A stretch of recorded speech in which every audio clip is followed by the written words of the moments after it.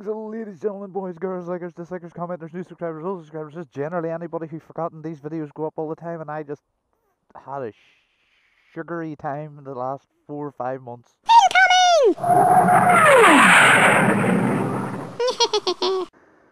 Let's get a rundown of what happened. Yeah, bike broke, bought a new bike. Other things happened, and yeah. Ladies and gentlemen, I'd like to introduce you to my new bike, the 900 Tracer, as all of you sort of guessed that I was going to end up with at some point. But yes, I ended up with this because it does everything that I needed to do, and it does the mileage that I wanted to do, and it means then I can go to England more often. You thought that was going to be loud. So yes, I am in a place called Cushendun on the coast road of the Northern Ireland, and yon little goat is probably more famous than what this place is. It's a good butt. So yes, it's Cushendun. I am heading home. So yeah, I picked the Tracer because, well, it is an upgrade in every sense of the word. For all you asking where the XT went, well, the XT went to the breakers because, well, I killed the unkillable. The frame where the oil is held in the front, it wasn't the oil pipe that was leaking, it was the frame that was leaking. And needless to say, everywhere I went, I was leaving little tiny blood stains all over the ground, and I was talking to my mum about it. I had been piling money into the bike for at least a year longer than what I should have, and started looking, and naturally gravitated towards the Tracer. Picked this one up from GS Motorcycles in Hillsborough. And yeah, it's just 3 weeks now. I think three or nearly 4 weeks. This week that the video goes up, this week will be the 4th week that I've owned it, and I cannot, I really cannot dislike it. It does mean that I can come to England a lot more, and I do plan that. I want to do a Scotland trip and an England trip before the end of this season, the biker season.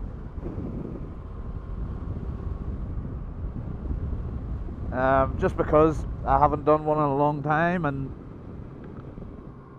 it's just come to that time. You still on? Yeah, you're still on. Yeah, it's just, I actually like this bike, and it's just time that I had to change. There was no other. There was no if, buts, or maybes. I will give it one thing: it is fast. I will give it another thing: it is really good on fuel. I get an extra like 5 days out of this, going to and from work. The only negative is the screen is slightly too short at full extension for my noggin, but that's all if, buts, or maybes. It does create a bit of wind turbulence in my face, but I know you can buy the deflectors, which it has the holes there for, and all the other stuff, but I really have just started taking little jaunts out into the countryside again, and I think because I now have the confidence in a bike that can, well, a bike that's not going to break down all of a sudden, you know, I don't mind doing it. I do want to thank a couple of guys. A guy on Twitter, James I think it was, definitely. I was looking at a bike in England, and he drove 40 minutes out of his way to go and look at the bike for me, and sent me videos and sent me pictures. And it's in my time of need this year, there's been a whole lot of people. Moto Tingle as well. Moto Tingle, without fail, was helping me, trying to diagnose problems and trying to do everything in his part to help me, but you can't I don't like this one. Ugh. Unfortunately, you can't save what's already dead, and the XT was dying. A lot of people would actually talk to me about the bike, and I would go, yeah, the XT's terminal, and they would look at me and go, what's terminal mean? And you're like, terminal as in, you know, it's dying. What I want to say about the channel is, and a few guys had said this to me already, it's not about the bike, it's about you, we watch it for you. I'm not changing the channel name because XT Donkey is where I started, and then an XT is where what I rode, and I'm not changing for the simple reason is there is plans in the future to have another one, if it's the 1200 or even another 660, but the channel name remains the same. It's the same me. I'm literally just sitting on a nicer, bigger bike that gives me the capability of doing bigger, longer, faster things. You know, if you are interested, let me know below, and I'll go into a breakdown of what this bike has that, you know, made me buy it. But if you do stay, you stay. If you don't, I don't feel bad, and I understand that some people just watch me for the hooliganism of my bike, and I'm hoping that this year and this bike is just gonna be one of those years where I can travel. I think the only video left with the XT, there's two. I'm gonna do like a remembrance one for it, because I think, you know, it is gone, but it's not gone from inside, and I did want to put a video out there a couple of weeks ago for it, but it was like it was a D-Day, and all the heroes mounted the beaches in Normandy and decided to fight the pure evil for our freedom. Sounded very American there, but no. I was going to put it out then, and if I do put it out and you do watch it, it is just me making light of the bike going. But yeah, I'm happy I made the decision to change, because I mean, like, I can go out more. Are we going to like Motorcycle Live? Not on the bike, I don't know, I don't think so. Hopefully get out with a few guys and girls from NI that go out now and again from Instagram and stuff, so it's just nice. I mean, I said it before, it's just nice having a different bike to break.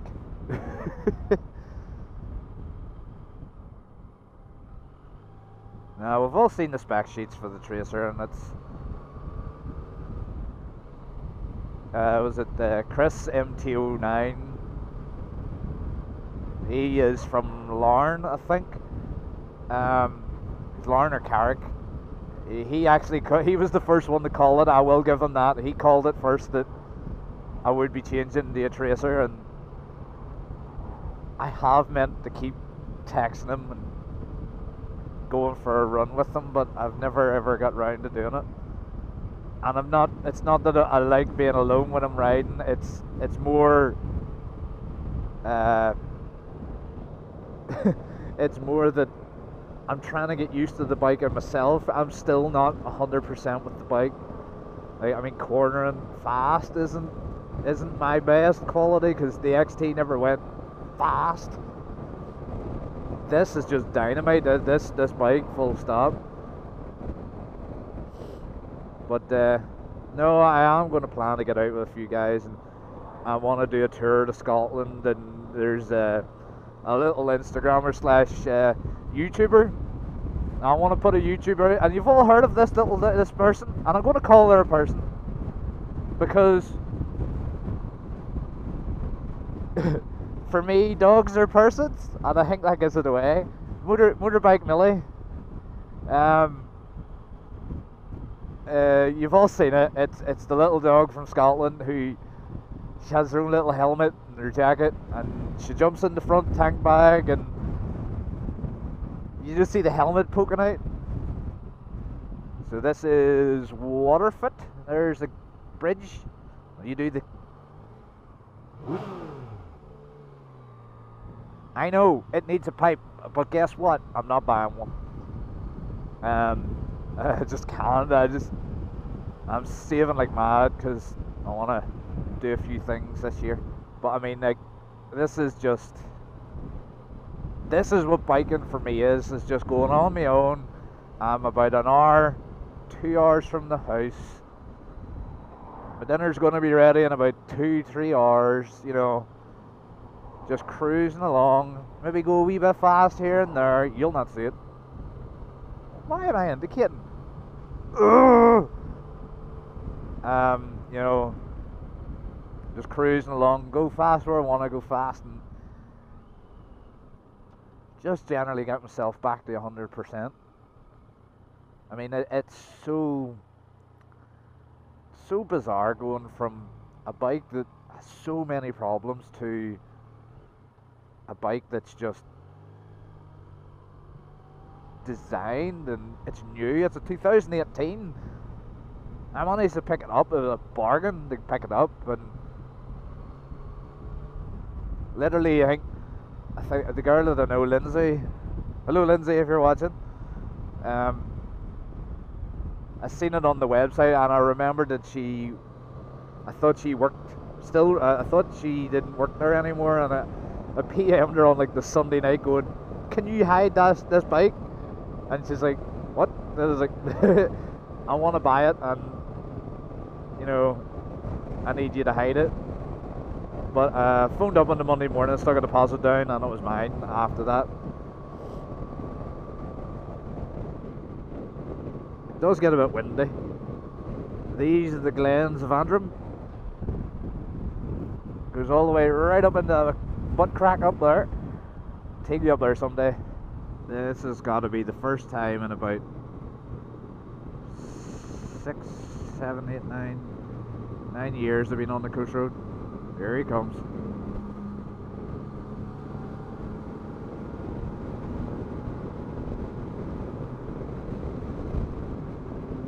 Did you hear this?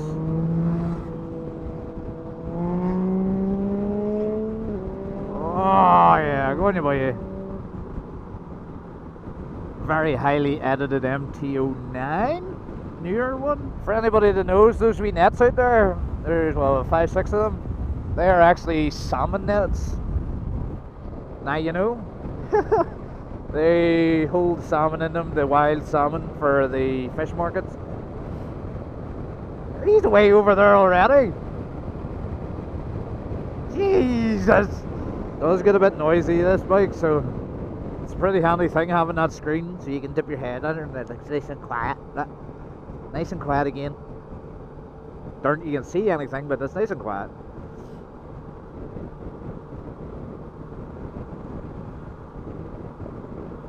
Yeah, I'm actually considering doing I think it's something called the NC 500. And that is in Scotland, which is that big island over there. So it is some route in Scotland that I would like to actually try. Another thing about this bike is it's got 6 gears, but with having the XT for so long, I'll always sit in 5th gear flat out, and it's like, I'm in another gear, haven't I? Oh yeah, and then change. I love a house out here. Wake up to that every day. So where I left from, Cushendun, you could probably go, you can go right up over Ballycastle, Giant's Causeway, Portrush, Portstewart, down round McGilligan, downhill, and then to Donegal, which I'm going to take a wee trip to Donegal too, because why not? The other thing is this bike tells you your miles per gallon, and it's active and average, and it's like, oh yes. I guess it's the first bike ever that I've ever had that does like 110 to 120 mile to a tank of fuel, or half a tank of fuel. And it's got a fuel gauge. Oh, the fuel gauge. Oh my goodness. I think I averaged a 61.2 miles per gallon. See, I always remember the places coming up the way, but see, when I come down the way, I can never remember them. And there's signs for them. Maybe that's a sign I'm enjoying it too much. We were all the way over that last bit. And then we're in the Glenorm. It's a nice wee place. Very much love this wee place.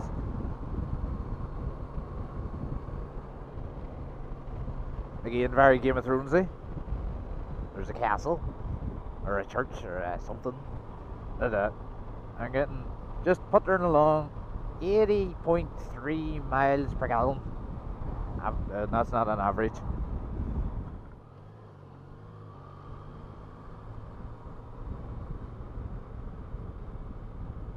Little van. That's a lime works or quarry in there. He knew me. I had to have known me if he waving like that. I have to admit, even the BMWs come scalping down here at some rate. I don't like forcing other riders, and I know it's a straight road coming up soon, so I'll get past them at some point. Freight train!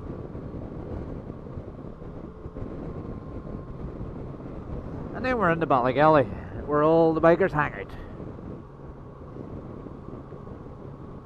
The coast road, if you're ever coming on it, there's a chippy van at Ballygalley. Most people stop there. Most people just go bugger off up to Ballycastle, because it's like, what, an hour and a bit from here. I just have my favourite little spots that I like to frequent. There is a lot of sheep, and a lot of green mountains, and rocks, and other rocks. A lot of slow, twisty roads. There is a lot of cyclists, but sure, the road and all that there. In here is just where, it's probably where most of the bikers go. You get scrub, and scrub. A couple of places to eat there. It's always busy in there, always.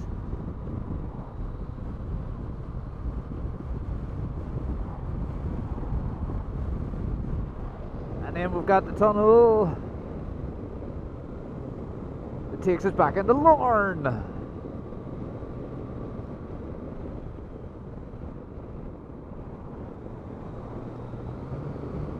Yeah, everybody drives slow here because it's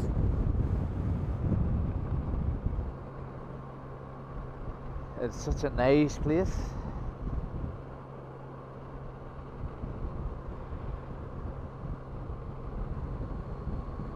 So, I want to know, Scottish people, what is the NC500 without me having to Google it?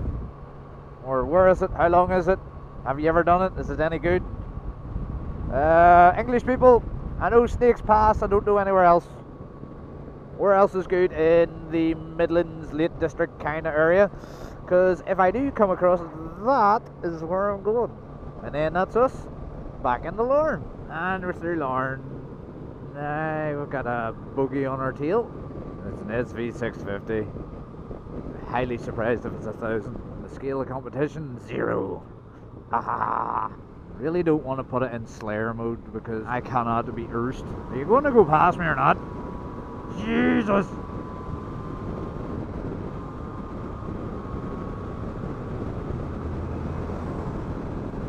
Yeah, 1,000. What are you riding like, you numpty? So interesting fact about down here is some of that legendary TV show called Game of Thrones was filmed here. Just over there, there's like an old quarry factory. It was, some of it was filmed in there. And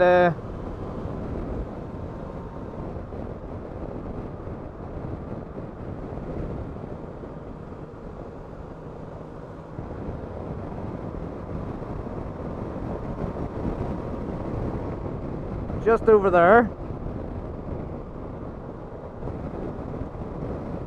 up in there, that's the quarry face itself. And See that white wall? If you can't, I'll show you a picture of it. I'll put a picture up here somewhere. But that white wall up there is actually the white wall in Game of Thrones. So yeah, less impressive, isn't it? We're riding for nearly an hour now. So ladies and gentlemen, I'm going to leave it right there, because really everything after this point, you've seen it. You know about it. Carrickfergus, you know, the big castle. As always, don't forget to like, comment, and if you haven't already and you want to, subscribe. Yeah, it's been a roller coaster last 6 months, and as always, don't forget, like, comment, subscribe, and keep it lit. And if you can't keep it lit, well, it's time for new. Incoming!